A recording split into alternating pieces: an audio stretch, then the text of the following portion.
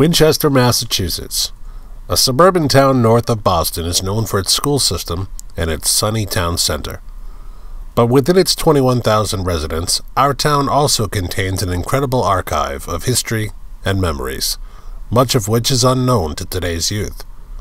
Hundreds of our residents have lived through a world war, have undergone hardship and sorrow, and have persevered through the worst. In honor of the anniversary of the Second World War, we have invited some of them to share their stories with us.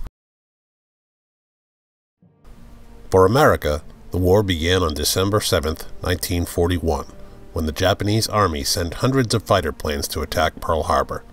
This event marked not only tragic loss of human lives, but the beginning of wartime in America. On that Sunday, I was out with a walk with one of my cousins, and we were walking around. The weather was rather nippy. It started to snow a little bit, and it was very overcast, obviously. And that's when the war began. That's when Pearl Harbor was bombed. In 1941, when the war started, I was in the movies with my buddy. In 1941, December 7th, I come out, we saw in the newspaper the headlines, Japanese bomb Pearl Harbor. I said, let's go in and join the Marines. We had the music on, the car radio, listening to good Sunday morning music, and all of a sudden they broke in with the announcement of the bombing of Pearl Harbor. And you know, when you're a kid, you don't always really, I didn't really understand what it was, but I knew how big and how awful it was by the expression on the grown-ups' faces. My initial response, I suppose, was like a lot of people. I couldn't believe it. I couldn't believe that we had been attacked. I knew there were negotiations going on between the president and the people in Japan, but I couldn't believe that it was an attack and that it was as devastating as it was. I was in second grade, and we all went to school that day and talked about it in the classroom, and everybody was talking about that, and everybody was kind of scared as to what was going to happen. I was 8 years old, and my brother, who was a year older, came running in the house on a Sunday afternoon saying, the Japanese have bombed Pearl Harbor. And my mother said, where is Pearl Harbor? My memories were that, as a young child, there was always a war. I mean, I don't remember before there was a war. It meant, my husband knew when we heard about it, that this meant that now he could no longer be stateside at the Marine Corps barracks in Washington. Now he would certainly be sent into action, and he was. After America entered the war, over 16 million were sent away to both Europe and the Pacific Ocean. As they endured brutal combat on both fronts, those at home were left to pray and hope for their safe return. 2 brothers, 2 sisters. My 2 brothers went and my sister went. There were 2 uncles that died in the Russian front. My brother went in the service and initially trained in Sampson, New York, and then went into, they were ships that were patrolling the East Coast. And his ship was in the Armada that was in D-Day. I had 2 cousins, and one was in the Army. He was a paratrooper, and the other one was in the Navy. And they were both, Kenneth, the naval officer, was torpedoed in the Mediterranean, but his life was saved, as he said, because he could swim. He was on the HMS Snapdragon, I think, and the other one was a paratrooper, and I've forgotten the details of his life, but they both survived, so I was very lucky. My husband was very active in the Marine Corps. He served on Saipan, Tinian, Iwo Jima, and he enlisted from Medford. I was a senior in high school, and a gentleman came who was in the V5 program and gave us a talk, and the way he mentioned it, I became very enamored with the idea of being in the Naval Aviation Program. I always wanted to fly, and I thought, why not? He did get the Silver Star for gallantry and bravery in action. What he did is he launched flamethrowers during the war. That was something where you had to go in ahead of the enemy lines because it had a short distance before explosion. So they'd have to creep in the night and get ahead and launch the flamethrower for it to reach the enemy. And that was, I said, why did you volunteer to do anything like that so dangerous? You know, I'm scolding him back home. But they all wanted to do their part and certainly did. My sister was an Army nurse. And when she joined, she was kind of wondering how my father was going to take it. But she had to tell him anyway, and she told him, and he said, I'm proud of you. She was stationed on New Caledonia. Then, as the war went on, she went to Okinawa. And then that's the last place she went to. And then she came back. I'm in the Sports Hall of Fame at Mass Maritime. Baseball, basketball, and football. I played against the Army, Navy, JVs down in Annapolis and West Point. I am going to talk about my father, Wayne Myrick. During the war in the Navy, he actually worked in engineering as far as ships, heating systems, and then continued to do the same thing after the war. During the time that he was in the war, I think he was on 7 ships, according to his discharge papers. Mainly the Japanese in the Pacific, in the area of Guadalcanal. That was pretty much it. Then he was in Nagasaki after the war was finished, or the Japanese surrendered, and I think it was about 15 days after the bomb had been set on Nagasaki, and he was on a hospital ship at that point, and they were supposed to process the POWs who had been in Japan during the war. And I think that was the most traumatic experience for him. And talking about the condition of the POWs who were brought out of Japan at that time. But he talked about the actual battle experience and the loss of friends, shipmates.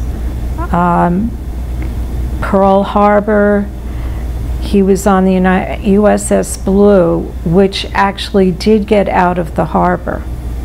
And he then was put on another ship, the Endicott, which was in the English Channel for D-Day, but there was so much traffic in the channel at that time. There were a few, if you want to call them, fender benders. The Endicott was damaged and had to be brought in to be repaired in Ireland. They did, somehow or another, they must have just circumnavigated the world for wherever they were needed. 3 of us, I was the second oldest, 3 of us were in World War II. My oldest brother was a tail gunner in the Navy, a Navy fighter. I was in the Merchant Marine in the Navy Reserves. My other brother was on a destroyer. And then later on, a couple of years later, I had another brother who was a tank commander in Korea. So, we paid our dues. I had 4 uncles who were in service at the time of the war. My uncle Doug was a Navy doctor during World War II. He was on Okinawa during the invasion of Okinawa. And he found an abandoned truck during the battle and cleaned it all up with some of his buddies and the Marines and made an operating room out of it. He was kind of a family hero. I remember we as family wrote airmail messages. And what it was it's very, very light. It was a piece of paper that you wrote the message on, and you folded up and it made it into an envelope. You stuck it and you mailed it. Yes, V-mail they called it. Victory, I think. V was for victory. We always had V for victory. And they were little letters that were photographed, and if they said anything that was about where they were stationed, it was blacked out, and it was very secret. He said that when they arrived in Nagasaki, there was total devastation. The only thing that could be seen were former blacksmith and machine shops. They were metal, I guess, so they survived. He talks about some of the POWs who came out had little wooden boxes, and they would say that was the remains of their brother or their neighbor or their best friend. And I guess there were just thousands and thousands of these boxes that had to be brought back to the United States. The Battle of the Bulge, my brother Ted was involved in. He was in the Signal Corps, and his job, I found out later after the Army when he came back, was to, he and a partner were in a Jeep with a big long coil of wire. And when the Army advanced, today you have radio through the air, but in those days you had wire. So his job was to go up to the enemy lines, and I thought this was absurd when I heard it later, and wire and locate where he was going to put a wire and then get the hell out of there so we could get caught, come back and go to another part of the front. And then when the military, the Army got that point, they'd find the location, they'd wire in and they'd had telephones. And that was his job. And he had lost one partner through death. He was never wounded, but his other partner was wounded once. And so he came out of it unscathed physically, but he was an emotional wreck when he got home. So he spent a year, now he just got out of high school and he went into the military that summer. So he was like a 17-year-old kid. By the time he came back, he was probably 21 to 22, max. Yeah, he went in 41. And so he came back and he was just a nervous wreck. So my parents suggested that he just do some physical work. In those days, you didn't have psychiatrists saying what to do with these military that came back from the war. And he, I remember, spent almost a year chopping wood in a forest outside of Concord, New Hampshire. And he did it for a purpose of really cutting it for the fireplaces and so on, for the whole neighborhood, not just ours. And I remember as a kid going up, by this time I was 11 and 12, and I helped him chop wood, but I can remember that. And I think that helped him. And then a year after that, he went to a postgraduate school at Holderness, New Hampshire, at Holderness College. Then he went to college after that. I had an uncle who was, he was single, and he was 35. And he thought he was beyond the draft, but he wasn't. So he went into the Army, and he went into what was then called the Signal Corps. And ultimately, he served in Australia, and we thought it was very important that he received the telegram because he was doing wireless, to be transmitted to Douglas MacArthur that the Japanese had surrendered. This is the helmet that my husband wore in the war. And these were Japanese cigarettes that he brought back. And they've been all these years sitting in a drawer upstairs. I bet they taste horrible now. When he was in the Pacific, when he had a free moment, he had gathered some shells and made me this shell necklace. I had one brother who had gone to the military. Another one was in the Air Force, and he was really wounded very badly. So I think when he was like 23, he was the older brother. When he was 23, he was so wounded that he had to have one lung removed and a third of the other lung. My brother Ted, and I can remember when he was shipped out in New York, the Army gave every soldier 1 minute to talk to their parents or loved ones. And I can remember around the telephone, my mother and father were there, and my brother and myself and my sisters. And my parents and my older sisters were crying. And I didn't quite understand why, because by this time I was probably 6 or 7. And I was proud that my brother was going to go to war. And of course they were crying because they thought that he might never come back. I had a cousin who was in the Army in Europe, and he was killed in the Battle of the Bulge. And I remember one of his Army buddies came later to talk to his parents and said, you know, it was such a terrible thing that he was killed, but he said, I'm sure you'll be happy to know he was killed because the guy in front of him had fallen, and Teddy tried to help him instead of just moving ahead and getting out of the way, and he was hit. The window facing the sidewalk of your home, if you had men or women in the military, you'd have one star. It was a blue star because they were alive. One star for every son or daughter. My parents had 3 stars, and we proudly presented it in our living room window.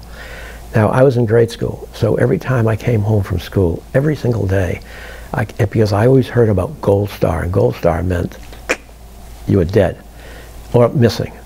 And so every day I remember coming around a particular corner when I could just see the 3 blue stars. And when I saw blue, I went, whew, and I went home, and I never told my parents about this. I never told my older brothers and sisters that I was very worried, but it never turned gold. For that, I was very happy. We were always afraid when there was a knock on the door. You never wanted a telegram edged in black. That would be a sign somebody had died. So it was sort of awesome to even answer a door. But I can remember the greatest anxiety I had was coming around that corner looking to see if those blue stars were still blue. In fact, I can almost cry when I think about it. There were so many ifs in your mind. Things would happen so far away. You weren't absolutely sure what was going on all the time. We lost a lot of our boys, as everybody did. And the people that had the gold stars in their windows showed them proudly, the gold star mothers. And you knew somebody from, say you'd heard about in high school that had been drafted that didn't come home. We lived on a state highway. We lived on Route 6 in a town west of Providence. And there were Army convoys going all the time. You'd see these trucks of 3 or 4 or 10 trucks taking servicemen to their next, wherever they were supposed to be, the next base they were going to. And just these endless convoys of young men going by. And my mother's 2 brothers had been in World War II and World War I, and they both came home. But she felt so strongly, you know, here are these young men going, and many of them going to their death. And she stood out in this front yard looking at these trucks, thinking, I can't bear this. I've got to do something. I really can't bear it. The bulk of people that went to war and fought in those front lines were 18, 19, and 20 years old. It was a hard fact of life, and it certainly was a tough way to learn about life. Oh, yes. Specifically, most specifically, the men who went overseas and did what they did. I mean, I can't imagine it. I just can't imagine it. Soldiers weren't the only ones at risk during the war. Those on the eastern coast were facing enemy threats of their own, with every family preparing themselves for the worst.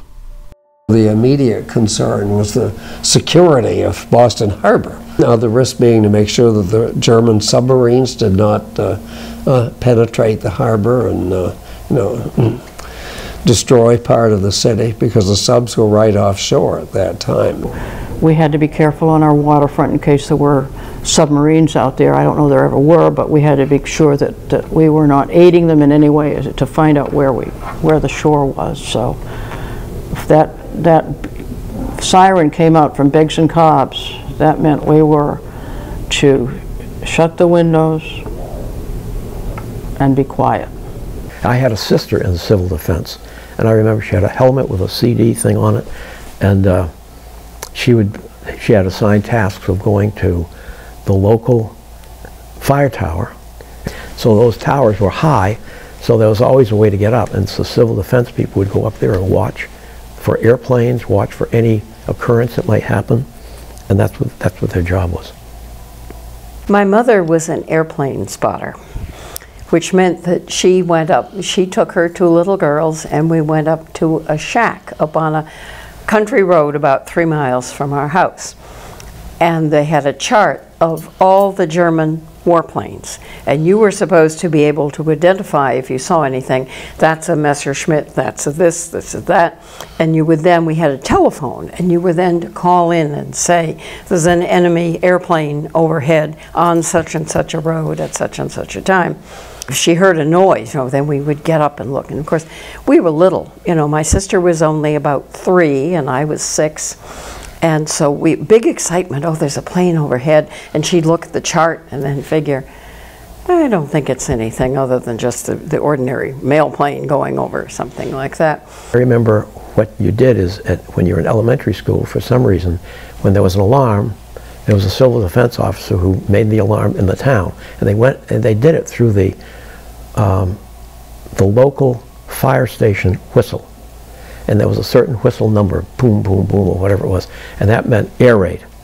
And it was anticipated that someday some air raids might come over the United States. So we'd jump under our desks, I remember that. And then if you were home, you were told to go into a basement. I can remember that so distinctly, and that went on a lot. I do remember also that we had to have blackout curtains on our windows. And if you had lights on at night, there were people that would knock on your door and say, turn those lights off. You can see those, because they were afraid, if you lived on the coast, that maybe German U-boats, German boats that patrolled up and down the coast, might see those and attack. I remember my grandmother sewing up curtains for all the windows in the house to put up like a screen at night. Air raid wardens, who were volunteers, Winchester volunteers, would walk up and down the streets, and if they saw a crack in the window, they'd go and ask you to turn the light out. I can remember all the cars, the top half of the headlights were painted black. So, I mean, you had to have some light in order to drive, but they wanted to make sure it didn't go up. You bought shades that were absolutely black, and then you, in your own home, when you pulled the shade down, of course there were cracks, and light could get through. So you built a small piece of wood, which was like, a ½ inch by ½ inch, and you tacked it on the inside of the jamb, and on the outside of the shade. So when you pulled it down, the cracks were covered up by those pieces of wood. So it was absolutely blackout, absolutely blackout. Everything was totally black. And that happened a lot. The threat of invasion wasn't the only thing on the minds of Americans at home. Daily life during the 1940s became a war effort of its own. I think I remember the rationing very well during the war. Most all food products were rationed. Butter, meat in particular, sugar, coffee. There was rationing of shoes. There was rationing of food, some foods. There was rationing of clothing, some clothing, and all of those savings were for the war effort. We used to go down to the basement of the elementary school every week to be given our little stamps that we put in our ration books. When you get your sheet and of X many stamps and paste them in that you could then take to the grocery store. And I remember our local grocery store, our local butcher said, whatever kind of meat we get here, I'm grinding it all up. The only thing anybody gets is hamburger. It doesn't matter whether it would have been a good roast or a good steak. I can't cope with it any other way. You're entitled to 3 pounds of meat for the week, and you're getting hamburger. And that's what we did. It was very precious to have sugar, and my mother loved to bake, so she was really, where can I get some more sugar? Where can I get some more sugar? So. My father gave us a banana, and he said, well, this is the last banana you'll see until the end of the war, and it was. We didn't see another banana for several years. And I can remember as a kid, my assigned task was to take this thing which was really like white lard with a color, fake color to it. And it was in a plastic thing. And you bought it, it was nice cube and so on. And then you had to mix it up in order for the color to make it look like butter. And I remember that was Charlie's task as a 10-year-old, go mash this thing up, and then try to straighten out, put it in the refrigerator, get it cold, and you used it in lieu of butter. And in Germany, everything was rationed. You know, you couldn't, sugar, you could only get about 100 grams of sugar a month. That's less than a quarter pound. Butter was impossible, meat was impossible. And I remember that, you know, because we always were hungry as kids. Even beyond food rationing and blackouts, every community found ways in which they could aid in the war effort, all fighting for a united cause of victory on the home front. The whole country was mobilized, and I guess it was the political leadership that permitted that to happen. Nobody went off to college and had a good time because the colleges weren't open at that time, and so people had to do something for the war effort. We were saving metal, tin foil. I don't know what they did, but they with the tin foil. Both of my parents smoked cigarettes, and in the inside of the cigarette package was tin foil. They used to save that, and they'd collect it. Every grade school, and that might have been high school too, but I was in grade school, you had a big pile with a fence around it, a barbed wire fence. And every child brought things to school of metal, and you put in that pile, and then the army would come by and pick it up, melt it down to make weapons or whatever. Then we did have victory farms. One of them was across the road from Brantwood Road. All of that area that's underneath the electric wires that go up Horn Pond Mountain, those were all victory gardens over there. And I think lots of people had different shares of them. Everyone had victory gardens, that is vegetables, so that the professional growers, all that went for the army, for the military. And then you subsisted on your own vegetables and so on that you grew. Every week in school, we would take our quarter in and get a stamp, put it in a little book, and when you filled the book, you got a war bond. Churches, clubs, Kiwanis clubs, all kinds of organizations, synagogues, would have their communicants make boxes with messages from the church or from the synagogue or from the Kiwanis club or whatever, say, how you doing? And so it became a personal, kind of a personal nature, which was, I think, pretty remarkable. And that went on all the time. We had boxes around our house all the time. One of the women, was it the Winton Club, they recently renewed the stories about the Winton Club. They had an auction sale down at the high school. The auction is a great story, and I really just learned about this in doing this research. And they had a list of items that you could bid on, but they were in a puzzle, so you didn't really know what it was.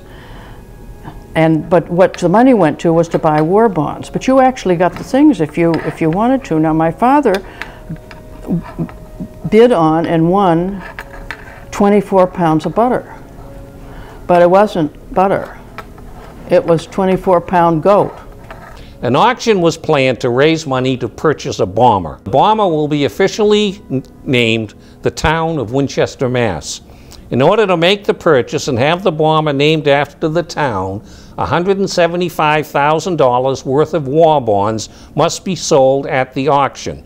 So more than 100 items were gathered by the Rotary Club to be auctioned off. And another thing he bought was a lawnmower, an automatic lawnmower. Didn't use gasoline, so he bought that. Turned out to be 2 rabbits. Rabbits eat lawns and keep the lawns down. And we kept the, kept the rabbits for a summer as well. This is a quote from Speed Riggs, the auctioneer after the auction. "I've conducted a lot of war bond auctions since Pearl Harbor, but I can tell you that I have never seen anything like this in as small an audience. The patriotism of Winchester people must be very high, and your town should be very proud of the fact that they have aided the war effort by the purchase of nearly $1.5 million in one evening. I shall take great pleasure in telling of Winchester to other audiences that I face in the future in various parts of the country." We were so busy doing things as kids for the war effort. We felt we were almost like in the Army. Every day you did something for the thing. You either tended your garden, you took care of all the metal pots and pans, you went on salvage drives, what we call salvage drives. We'd walk around whole neighborhoods, going to every single house saying, "Do you have something in metal that we can take and put in the yard?" And we went, as kids, we went roaming every neighborhood constantly. And it wasn't just like once a week, it was like, I mean, more than that, like once a month. You go every single home in your neighborhood asking, usually the housewife, is there anything in your home that we can put for the war effort? So you felt as though you were almost conscripted. It was a positive feeling. Today, Americans aren't the only ones who call Winchester a home. 70 years ago, a half a world away, these residents had entirely different experiences on the European front. I'm August Westner, born in Germany in Stuttgart-Hofen, and live in the United States for 46 years. During the war, well, it was very, very simple. You know, the first cleanse I ever remember from World War II was at night. There is a little light went across the sky, and my parents said, "There are Englanders," also English people, they're flying across.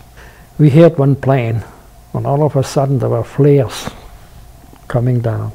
We call it the Christmas, also they called it the Christmas trees, because there's one plane when they had and they dropped flares on about a half a minute or a minute after the bombers came in.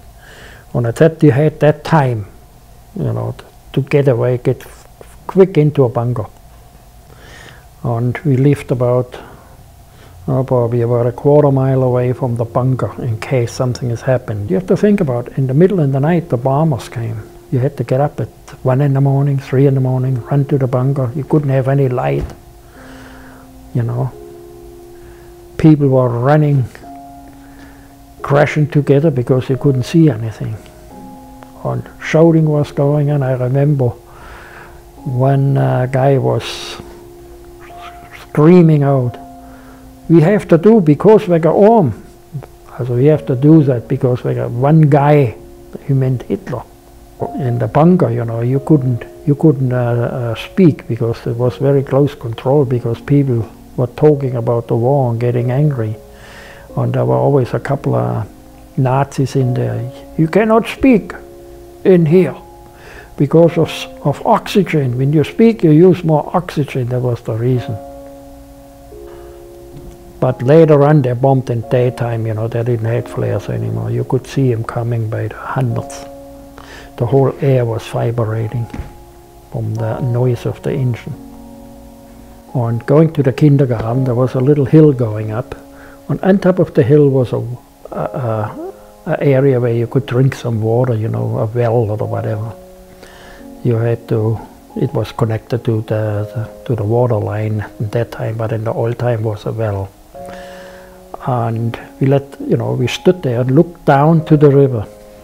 And we saw an airplane coming down, you know, from about over 500 feet, going down, flying very low over that hydro water plant, and dropping a bomb. He missed by about 200 yards, and you could see a big fountain of water going up, and we could look straight out into the guy who was flying that plane. You could see the guys with the goggler. He was about 200 yards away or less. And then he went up again and left. One plane came later, one single plane. He was slower or I don't know what. And you could see the anti-aircraft gun shooting at it. You know, there were white puffs all around the plane. And he got hit. And he caught fire and you could see some parachutes coming out. But it was already about probably 20 miles away where you see the little parachutes. We made a Sunday walk with my parents. We walked up to the field and out to a dry lake called the Max 8C. There were pieces of airplane lying around where their shot went down. But the second bombing, I remember that very, very well. That was in I think it was 1945. And we could see the bombers coming in, I remember that, you know, there were about, people counting it, I don't know, there were over 100. I don't know the right number, how many there were. And then they were circling around, and one group went that way, and the other group went that way. And one came down, and they bombed the factories in Stuttgart, and bombed Stuttgart too. We were in the bunker, you know. And after a while, when the plane was gone, we could get out and I could see the whole city like a big black torch going up. Smelling, stinking, everything was flying in there, beddings, paper, you name it. You know, there was an updrift. It's unbelievable. If you never see anything like that, there's a force fire is a little thing against it. You know, our war started in 1939. I moved to Hemel Hempstead from Harrow, which is about 10 miles from London. And we moved because of the war.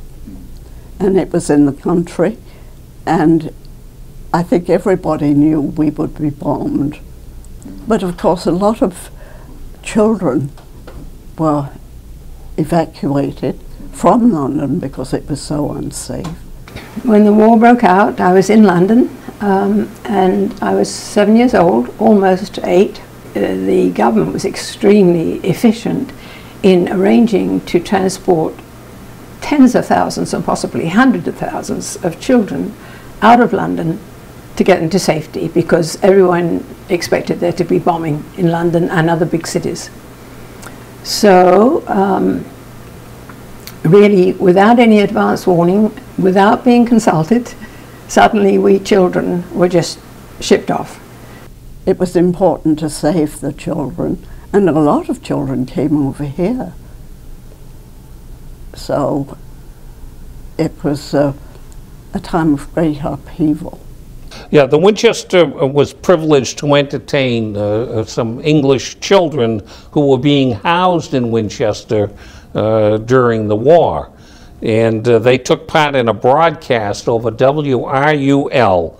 The children have adapted well in spite of their heartaches. At the luncheon, they sang patriotic English songs, and there were a few tears shed by the assembled Rotarians and extended wishes for an early return home to the children.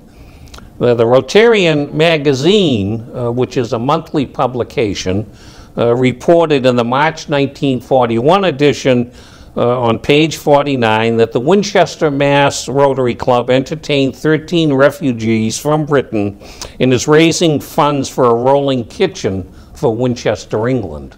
When we were all put onto trains, the government again was very clever, I think, in sending whole schools in a package together to different parts of the country where it was safe, or thought it was going to be safe. We were first sent to Kent, and Kent is on the east coast of England, very close to the Channel.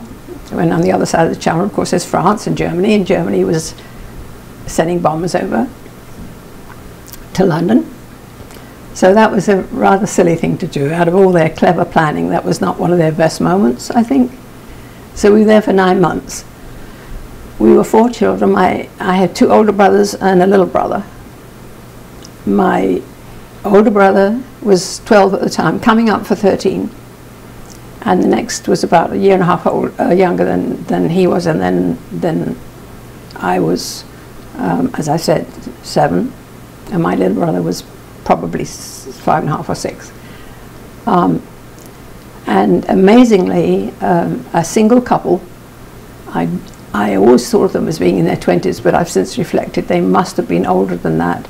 In any case, they didn't have any children. They took on the 4 of us, which was an amazing, extraordinary thing to do. I saw her again when I was probably in my 50s or 60s. I went to Wales just to wander around the old sites. I'd been there in the interim, but this was another time on my own. And I met her, and she was aged, bent over crone, who said my name. She lowered this in her Welsh accent, and she was a sweetheart, a lovely, lovely woman. And after 9 months, we were picked up again without warning, without consultation of any sort, and sent to the other side of the country, to Wales, which is far west of London. Now to us it seemed at the time, a long, long train journey. But I do remember arriving in Wales at a town called Carmarthen, a fairly large town. And as we left the rail station and travelled to the centre point for, quote, distribution amongst the local residents, people were lining the streets, and they were all waving and smiling, waving flags and things. And for myself, I was just stunned. I just, what is this about? You know, I had no idea people would actually welcome us. But of course, there was high patriotism at the time. And I imagine the government had gone to some trouble to send propaganda out to the rest of the country to make a plea, open your hearts and your homes to these little children coming out of big cities that are going to be bombed, especially London had a special appeal. And then they put us all into a church hall, and then the local people came and selected who they would like to have.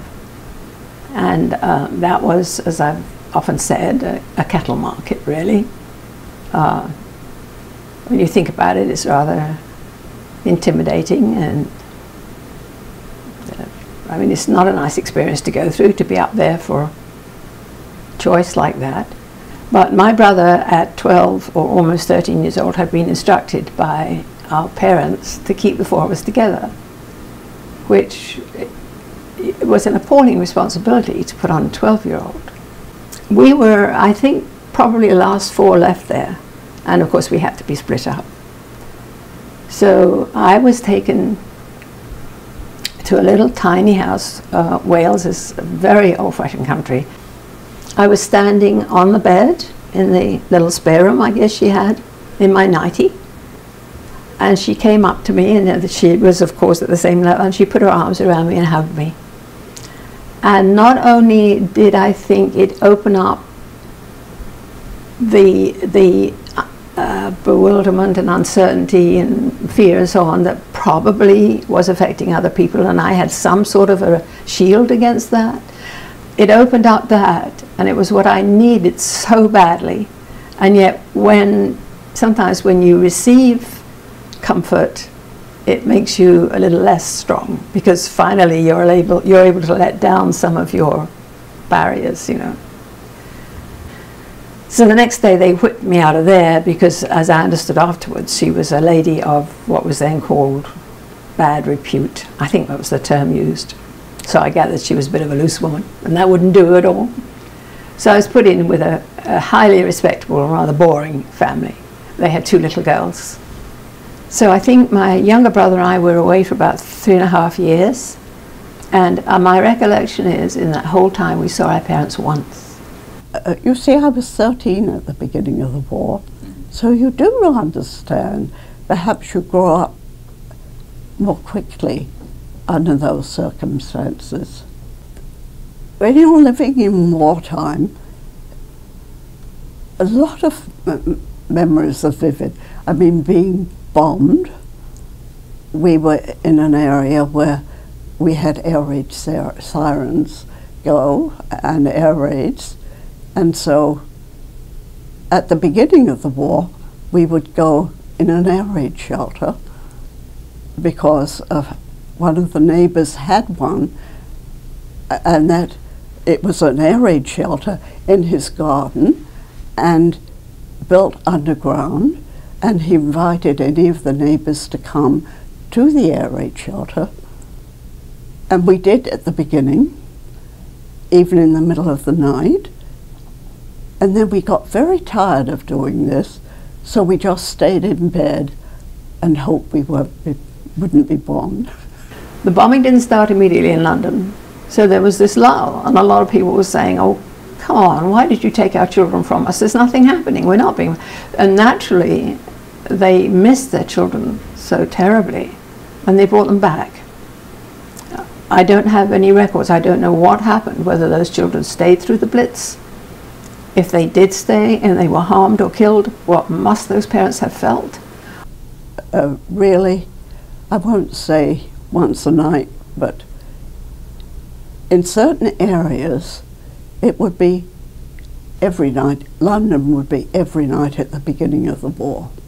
And of course, people generally would go down into the underground, which is not like your T here. It was more like the New York or Washington, D.C., the underground, where there's this tube of a platform, where the platform is a little tube, and the platform. And I didn't experience this personally, but of course I've seen many pictures. People were crammed in like sardines. They would go down there for safety to sleep at night, and if they still had children, they would take them too. I don't know how they did that night after night. And they'd come up and they wouldn't know how much had gone during the night, whether their own home was still there. Behind the house I was staying in, there was a high hill that verged upon being a mountain, but it was covered in greenery. It wouldn't have rocks. It wasn't that kind of mountain. It was just a very high hill. And there was one bomb crater on it. And we would look up at it sometimes, and you know, it was just there. We got used to it. But how strange when you think about it. It was some bomber who got rid of most of his bombs on London and then got lost or something, went out of his way over to Wales and thought, well, I'll dump this while I'm here or I'll get in trouble when I get home, and dropped it. London was really, in some areas, demolished. And I think the royal family did an awful lot to keep morale up. They stayed in England, and they could have departed anywhere had they wanted to. And they stayed often in London and would always visit the bomb sites the next morning after people had been terribly bombed and lost their families and homes. And of course we read so much about wonderful things, like reading about the Queen Elizabeth said, we read in the papers, she said, we'll stay in England. The king will not leave England, and I will not leave the king, so we will stay. And just this sense, the link basically of a closeness. You were so aware of what was going on in England, and you really felt concern and sympathy for them. And the bombed buildings were all over London. And what tore at my heart was to see, there were houses, of course, not just the important office buildings and so on, but you would see a wall of maybe several stories. Maybe they were apartments. They weren't huge apartment buildings in London there, maybe 2 or 3 story. And it's as though somebody had come with a big hatchet and cut off. And there was the little fireplace. And maybe there was even a chair left. You know, you felt people were just living, and momentarily, in moments, it was all gone. The only preparation for the war that I was aware of or remember is that we had to try practice putting on gas masks. We were all issued gas masks, which we had to carry at all times. If you went out anywhere, you took your gas mask with you. And that became a bit of a nuisance going to school. And that was horrifying. I can still feel the suffocating feeling of being inside this monstrous thing. And also, I think it's probably left me with somewhat of a fear of being enclosed too much. When I went back, ready to go to grammar school, there was still some danger, but it became rapidly worse. Toward the end of the war, I don't know the dates now, Germany had, as a last gasp effort, it was essentially, the war was essentially lost to them by then, but they were going, naturally enough, they weren't just going to give up. And they have very brilliant engineers and scientists, as you know. And they developed V1s and V2s. They were differentiated by the fact that the V1s, and these were pilotless planes, bombers, very much like today's drones. So I certainly feel very strongly for the people in Syria and so on who are subject to this now, because I've been through it. So with the V1s, you would have an engine, so you would hear it approaching, and the engine would abruptly stop, and then everybody got into the habit of looking up. It's a silly thing to do. Sometimes we could see it, sometimes not. It could then land anywhere. That was not confined so much to London. Maybe they were less able to direct it to a small area. So we were all pretty much subject to being hit by those. And they were bombs that were just self-propelled, and there were two kinds. One kind, when the engine went off, they fell immediately. Or the next type was the engine would cut and they'd go a few more miles. So you never really knew if you'd be in the line of devastation, shall we say. So every time a Jeep passed on the other side of the road and I would hear, I would stop mid-sentence and look up, because that's what we'd all been not taught to do. It was an automatic thing we all did when we, meaning the people at home under the bombing, naturally did. We were looking up, couldn't see through the building to the skies. It was just an automatic gesture to look up and listen for when that engine stopped. There was one time when I was cycling home from school. There was a doodlebug overhead. So I got off my bicycle, went into the hedgerow, and I was lucky because it was the type of bomb that went another few miles, because it was directly ahead. But we had a lot of air raid warnings in school, and also at home. If it seemed as though the planes were coming closer, we'd go under the dining room table. Now, whether that would have saved us at all, I don't know. At that point, when it got to be too dangerous with the V1s and the V2s, our parents sent us back to Wales. It tore me apart. I had had a taste of home, which was an entirely different environment. We were a much more liberal family. We had such independence, we children, and it was just so entirely different. So I can only imagine that when I first went at 7, these things didn't register as fully with me, understandably. After I'd had a taste, and I'd also started at grammar school, so I was enlarging my horizons quite a bit, and I couldn't stop crying. And as I've said, it's probably I probably went into a clinical depression. So I think there was a lot. Of course, there was a lot of suffering, but I think the spirit was good, tremendously good, amazingly good. And as I've said, I think the English have a lot of humor, always have, which saved the day for many people. We went into kindergarten, and they always told us, oh yeah, when the British come in, They kill everybody. I mean, when we saw the first soldiers there, we were afraid, you know, now we get all killed. And after a while, you know, they didn't do anything. They just were hanging around and eat and had a campfire. And we looked out there and they waved us and gave us chocolate. We German, you know, they made it nationalistic. We have to do our own country, and they had to find somebody where they can point the finger. It was the French, the Jewish, the Gypsies.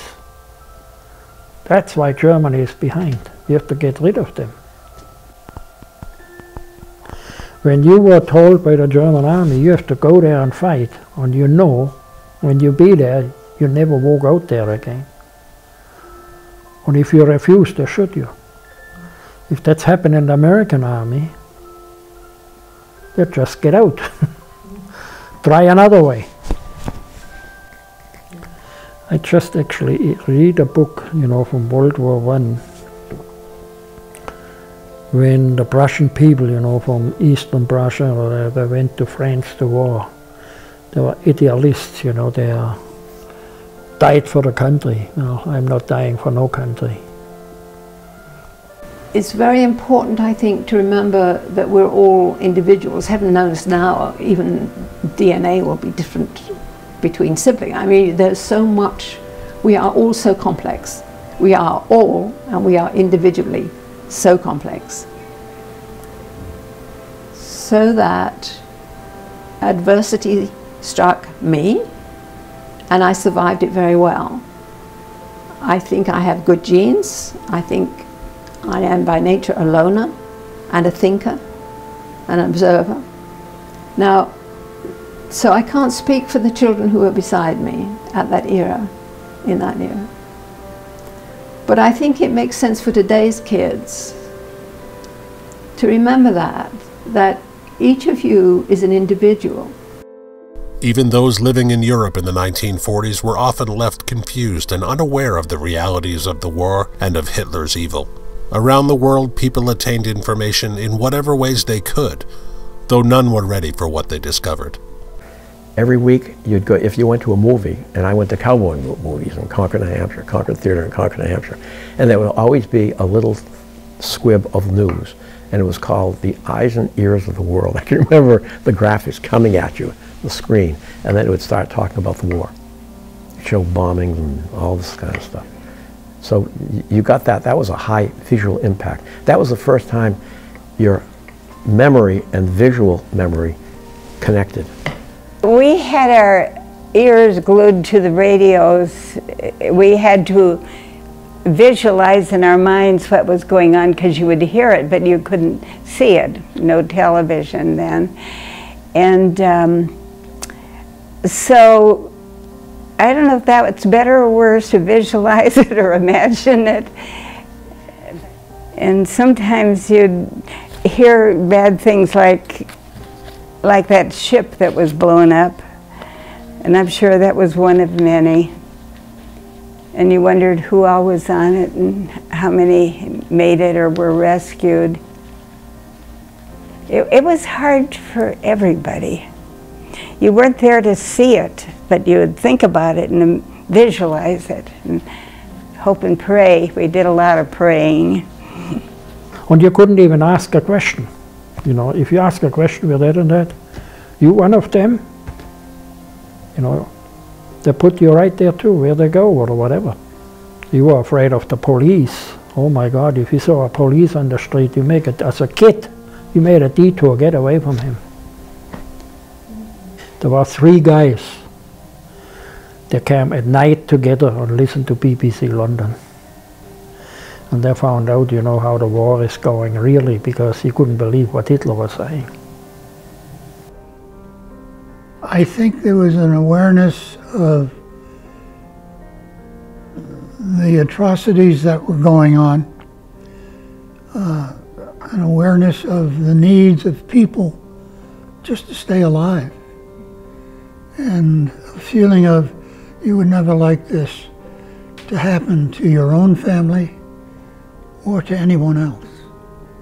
Well, there were Jewish people there, you know. What my I remember my father was talking about, there was a Jewish doctor, was the family doctor. All of a sudden he disappeared. He left the country or wherever I don't know, we never found out where he went to. Or there was a Jewish merchant, you know, he disappeared. I saw it on television. In fact, the Holocaust, I saw it. They showed it. They showed live footage on television? The Holocaust, and you know, there's an old saying, seeing is believing. But when I saw it on television, I still couldn't believe it. But I thought we were supposed to be civilized people. But when people do things like that, you aren't civilized. It was just an atrocious thing, and to a kid it was really pretty frightening. This was revealed around 1944, so I was 8 and 9 years old. And I can remember it. It was in every newspaper and so on, and you saw things. So I do remember that. I think we,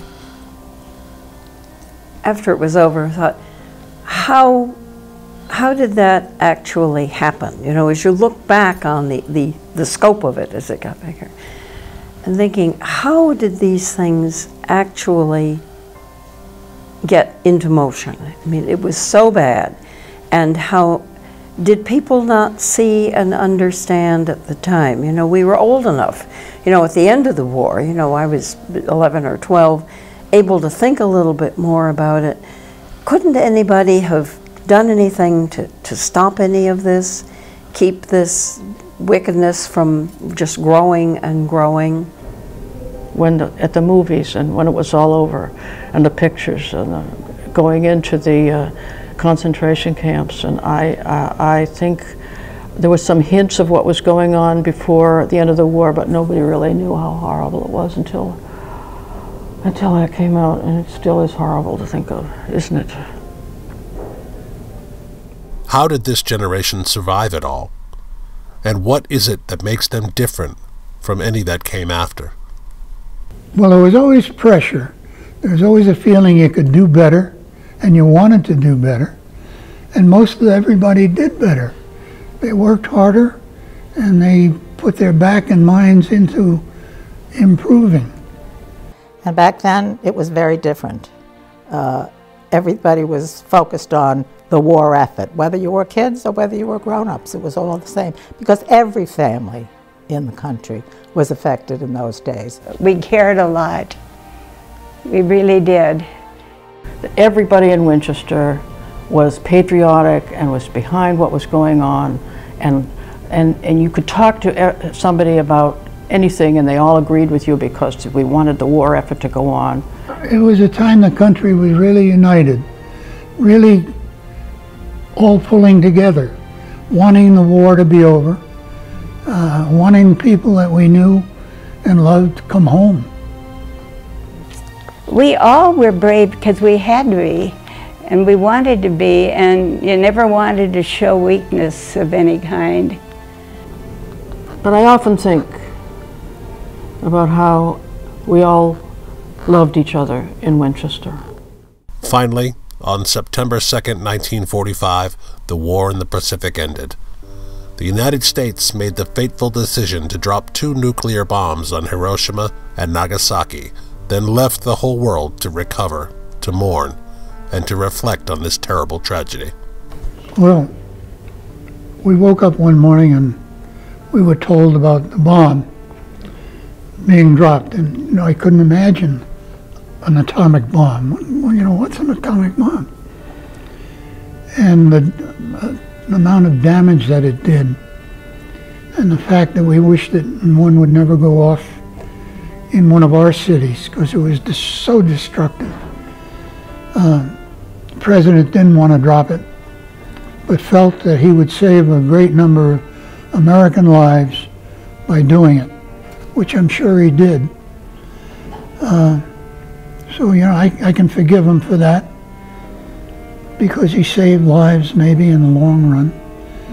But it was frightening to think that we as human beings could develop a device that could wipe out a whole civilization.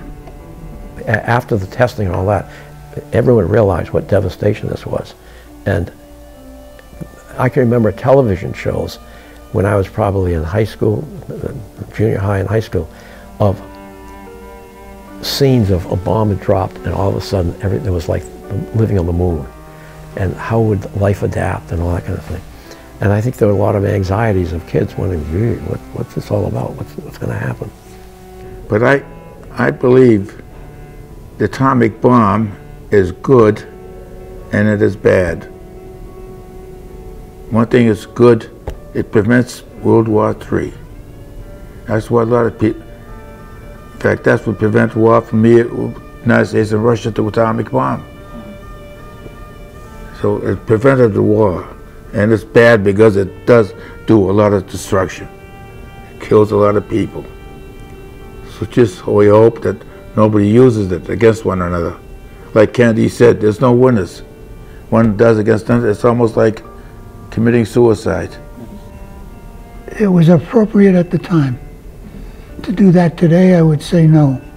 But at that time, I would say yes. But that's because we were at war and we were losing people all over the place. Maybe this would be the end of it. And it was. At least it was for America. After all they had endured, this persevering generation was finally able to celebrate the end of a war that had felt as though it might last forever. To see a human being gaining his freedom is a wonderful thing. To see 10,000 gain their freedom in a matter of 2 weeks is almost unimaginable. At the end of the war, oh, that was a happy time. My daughter was just a little baby then. We tossed her up in the air to celebrate, and it was such a joy to have it all over. It was a great time. I think everybody was very happy. There was a lot of running around in the streets, everybody shaking hands and smiling, and very thankful that it was over. You know, there would be marching and the flags would be up, and everybody was very patriotic, and I think they still are. I was at Times Square during the celebration of the end of the war. Yep. It was very exciting. Very exciting. Horns were blowing and people were yelling and screaming and parades and bands, and it was fabulous. It was really very exciting. A long time coming. Well, I can remember when the troops came, yes, and there was a feeling of relief, I think. A great feeling of relief. And my, the cousin who was a paratrooper came over here, quite a few years ago, and he said, you know, I always feel that we should thank an American every day for what they did for England. I remember my daughter, because she was just a wee tot, but she could say a few words. She'd say, Happy VJD. It was Happy VJ Day, but it was Happy VJD. Happy VJD. It's funny how she remember she was just so delighted that her daddy would come home, because she would not have remembered him because she was just a baby when he left, and he comes back when she's over 2 years old. So he missed all that wonderful time to see his little daughter grow up. I remember celebrating a VJ Day on a bridge between the United States and Canada in Fort Kent, Maine. So there was sort of a joint celebration. It was interesting of both the Americans and the Canadians up there. Yeah. But everybody certainly was longing for a return to normal times. I mean, it was 4 or 5 years that the war lasted, 41 to 45. VE Day, of course, was the big celebration for England. And I can remember we went to London and saw the King and Queen on the balcony at Buckingham Palace, and the most celebrated person, Winston Churchill, joined them, and it was a wonderful moment for England. Many of the streets in the whole of Britain once there was VE Day or VJ Day, they would close off the street and they would somehow or other put together a table, the whole street, and they would cover it with a tablecloth. And all the women would cook nice things. And of course there would be balloons and flags, and the women, everyone would wear silly hats. So there was that kind of celebration, and I was lucky to be able to join in one such because my friends, neighbors were doing that. And I think we essentially, I would say, saved the world in a sense, because had Hitler won, you know, it's horrifying to think what the world would have become. Absolutely it had to be one. Absolutely it had to be one. I can't imagine what it would have been like if we hadn't won the war. It would have been horrible. I don't even want to think about it. Can you imagine Hitler would win the war? What would happen? We would be sitting in Siberia somewhere taking a guard position.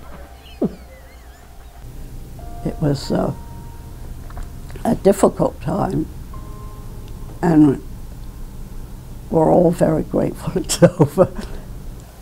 It's funny because it was so long ago, and yet the memories are still so clear.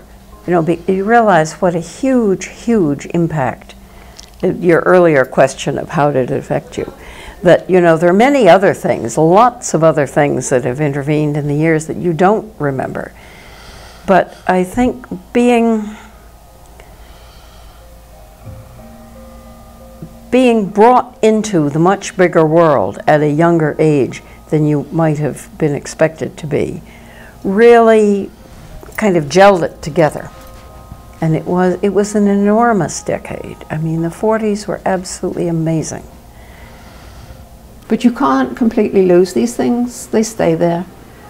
What I always think to myself is I put them in a closet, shut the door, lock the door. But there are times in your life when whatever bad has happened to you, that darn closet door will come open and it'll flood you. Now, I deal with this, you know. If it's something I have to relive for the moment, so be it. I'll do it, and then I'll remember so many things that are good and have been good, not only in my life, but what I was given internally, which is what counts ultimately. Finally, we asked our citizens for one message that they felt they could give to the generations to come. It's suddenly hard to put this into some sentence, you know? That's a good question. But I would hope that people would sense that we are one world with many different parts, but we are so interlinked now.